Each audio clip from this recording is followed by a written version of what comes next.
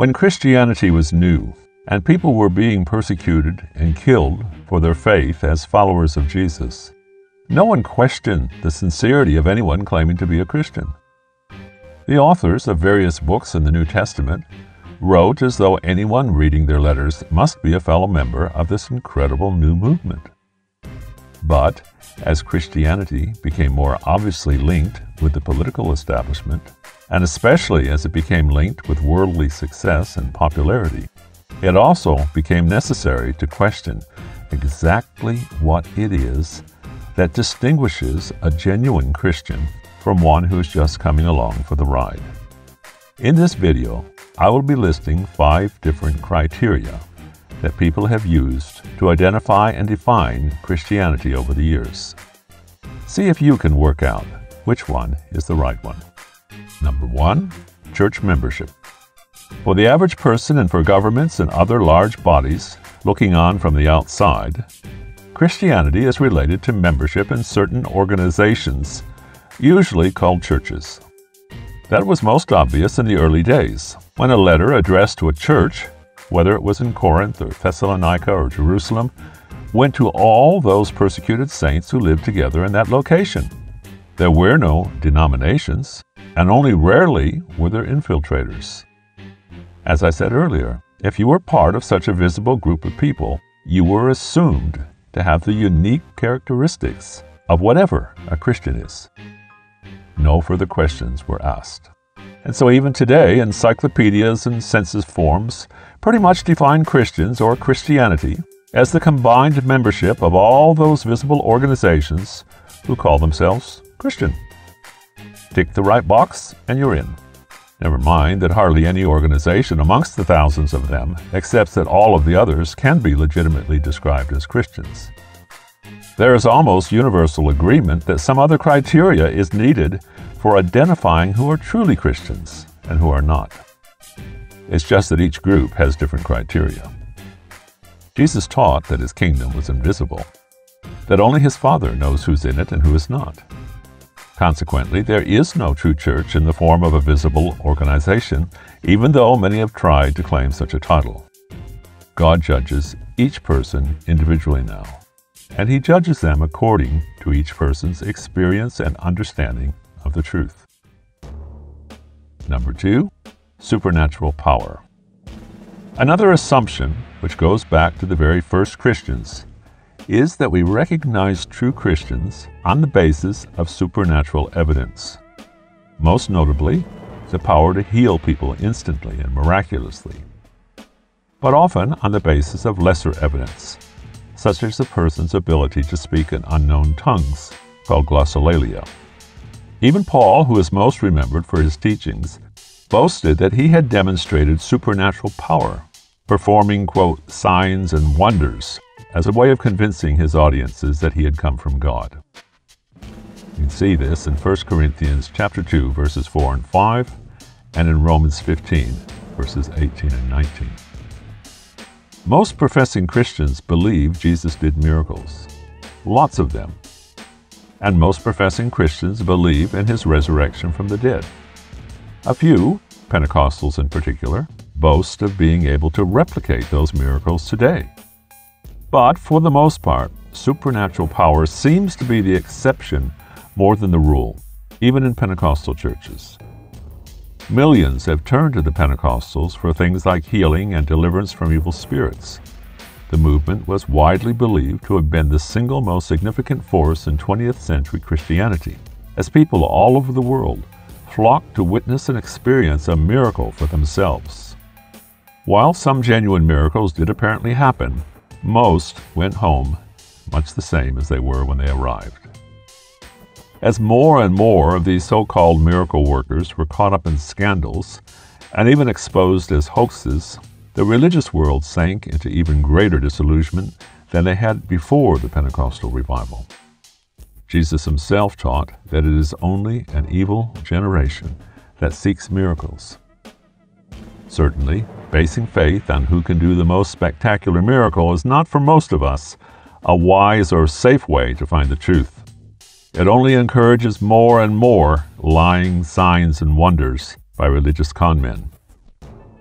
This is something which the Bible predicted would happen in the last days before Jesus returned.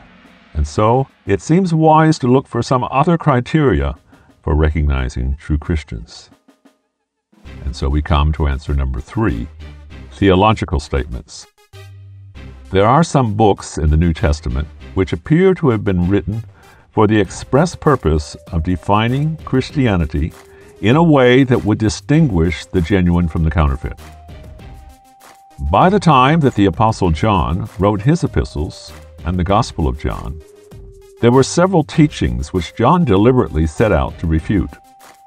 A number of statements of faith were composed, most notably the Apostles' Creed, in order to define more precisely what Christianity actually stands for.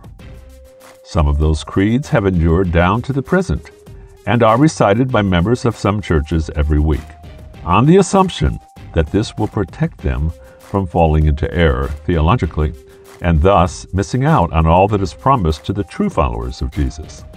Still, there is no evidence to suggest that reciting these creeds each week has had any significant effect on people who choose to commit some of the most vile sins throughout the week.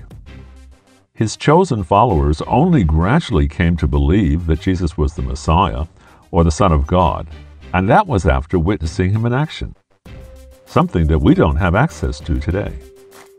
It is interesting to note that it was the devil himself who first publicly confessed that Jesus was the Son of God. And Jesus rebuked the devil for saying so. He apparently was not impressed with such statements. He said, "Why do you call me Lord, Lord, but then you refuse to obey the things that I have taught?" So now we come to answer number 4, religious experiences.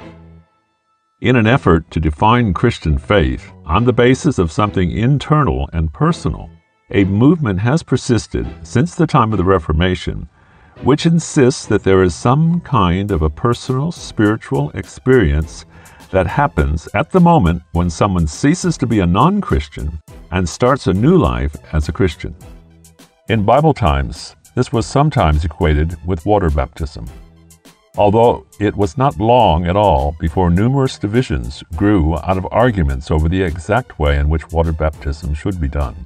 It is probably the single greatest source of divisions amongst Christians to this day. Those who objected to infant baptism in particular wanted to locate a point at which something changed in the consciousness of the individual. In the 20th century, this experience was popularly labeled as being born again, although there have been other names, such as entire sanctification, to describe similar emotional experiences. And there is, in America in particular, a tradition of altar calls, where people are asked to come to the front of the church at the end of a sermon, to say a prayer, sign a card, or just pray silently for God to change them into whatever it is that Christians are. Unfortunately, religious experience is extremely subjective. Some people might report a powerful, life-changing experience, whereas others report that nothing at all happened when they went through the required motions. To counter that argument, it then became popular to teach that one did not need to experience anything. The mere fact that they said the prayer that they were asked to pray marked the day when they ceased being lost and were suddenly and eternally saved, born again. Pastors and evangelists would teach this quite passionately, and the masses needed only to believe the authenticity of such a promise to become true born-again believers. Most were told that no matter how much they sinned from that point on, they could never lose their salvation, because they had done all that was needed just by saying the prayer. God would do all the rest. In fact, God was forced to do all the rest because he actually dislikes anyone trying to be good to show that they are Christians. They call it working your way to heaven. And it is condemned as the worst sin of all. Well, obviously, the search for a personal experience was being supplanted by yet another creed, and this one was far more dangerous than the earlier ones because it outlawed all attempts to exercise self-discipline. Any change in behavior was expected to come virtually without human effort. This born-again teaching is even more widespread than the Pentecostal teaching. But it, too, has failed to work effectively as a defining line between true Christianity and false Christianity, largely because it's something that neither Jesus nor any of his followers ever taught. And that brings us to the final criteria for distinguishing the genuine from the counterfeit. Answer number 5, adherence to the teachings of Jesus. In the teachings of Jesus, we have something we can examine and even experiment with right now, even though Jesus himself is not present with us. We can compare what he taught with anything anyone else has ever taught. We can experiment with following some of those teachings to see if they work today. When we do that, we find that Jesus stands head and shoulders above all the rest. Not only the teachings of other great philosophers, but the teachings of every so-called Christian denomination in the world today as well.